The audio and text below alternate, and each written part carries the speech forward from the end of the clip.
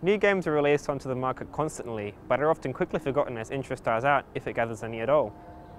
However, if you've been almost anywhere in Perth in the last few months, it's hard not to notice hordes of people with their eyes glued to their screens playing the explosive new hit Pokemon Go and hunting all over for Pokemon in an augmented reality world.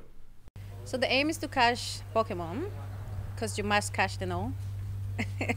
Then you just go out in the streets and search places for it until you find it. And then once you're there, you throw Pokeballs at them virtually. Some fans have even claimed social and fitness benefits due to the amount of people gathering together to walk and play Pokemon Go. I can see how if you really get into the game and you want to have them all, you will walk more in order to do that. So. But despite differing opinions on this game, it is simply seen by many as a safe and fun way to get out of the house.